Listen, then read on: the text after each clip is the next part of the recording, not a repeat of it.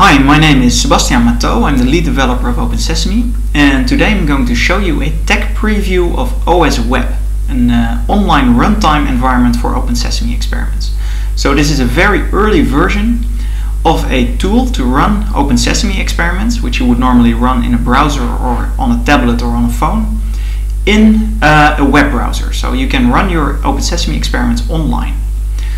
This is work that's done largely by Jaap Bos, an engineer from the University of Groningen, and Daniel Schrij, one of the core OpenSesame developers. So all of the credit for the work that you will see here is for them.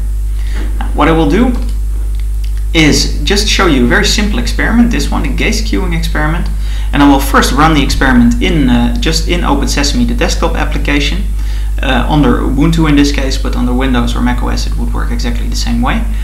And then I will run the same experiment in a web browser.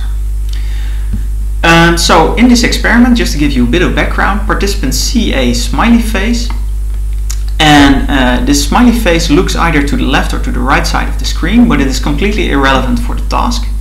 What the participants have to do at the same time is identify a target letter, which can be an F or an H, so they have to press one key if they see an F and another key if they press an H.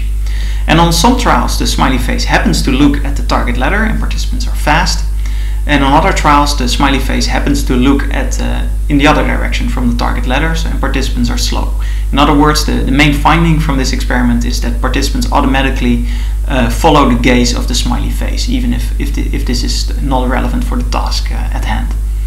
Now that's a bit of background, so let's just run the experiment. So I will run it in a window for you. Okay, so the instructions: press Z if you see an F and M if you see an H. Let's go. So we'll run 8 trials, just a very short block, so you will have to bear with me. Right, so you see that the smiley face looks to the left or to the right, and I have to ignore the smiley face essentially and report whether I see an F or an H. Now I've done this many times, so I'm pretty good at it. Okay, there we go. Right. Okay, now and then at the end of the block the participants get a bit of feedback on their reaction time in this case, but you can also give them feedback of course on their accuracy and so on. Now, so let's stop this, let's abort this experiment and switch to a browser. So here I open Google Chrome, but you can run it also in any reasonably modern browser. And I will run the exact same experiment that I was just running in OpenSesame desktop. Right, so I will drag it to here, choose file, I will click run experiment.